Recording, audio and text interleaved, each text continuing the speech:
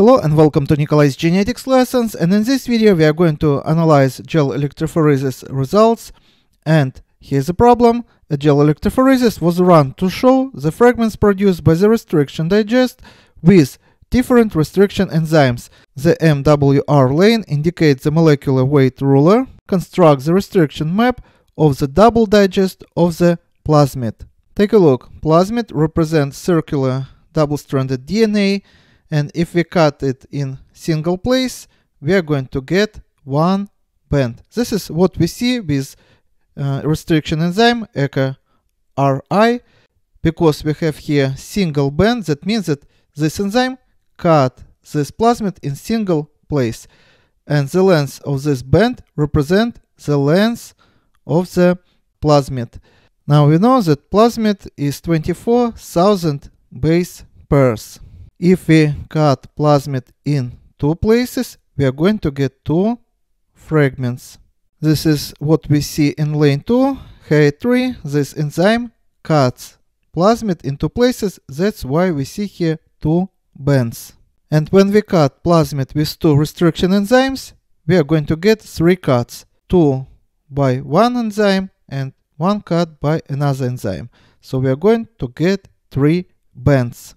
If we combine all these three bands, we are going to get 24,000 base pairs.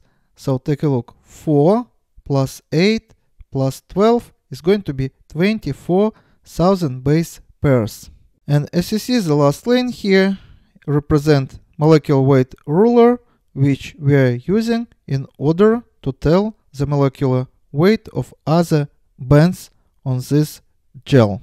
Now let's analyze a restriction map of the double digest of this plasmid. For example, let's start with variant A, and we see here that this plasmid is cut in two places, and we should get three cuts. So this is wrong variant, so we cross it out. Now let's analyze variant B. We see here three fragments. So far so good, but these fragments of the wrong size. It is 4, 16 and 8, and we expect 4, 8 and 12. And more than that, with double digest, we expect that one cut would be by ECA-RI, and we see here that all three cuts here is made by one restriction enzyme. So we also cross out this variant. Now let's take a look at the variant C, and we see here 4 cuts. So we have 1, 2, 3, 4 fragments. Right away, we don't have analyzed anything else. We can say that this is wrong variant. And the last variant give us 3 cuts. We got 3 fragments here. Now let's check the size of these fragments. 4, 8 and 12. So far so good. Let's now check. We have to expect that 2 cuts would be by H3 and 1 by ECA-RI.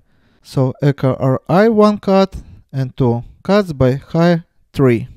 And this is going to be our choice. And this is all for today. Subscribe and see you in the next video. Goodbye.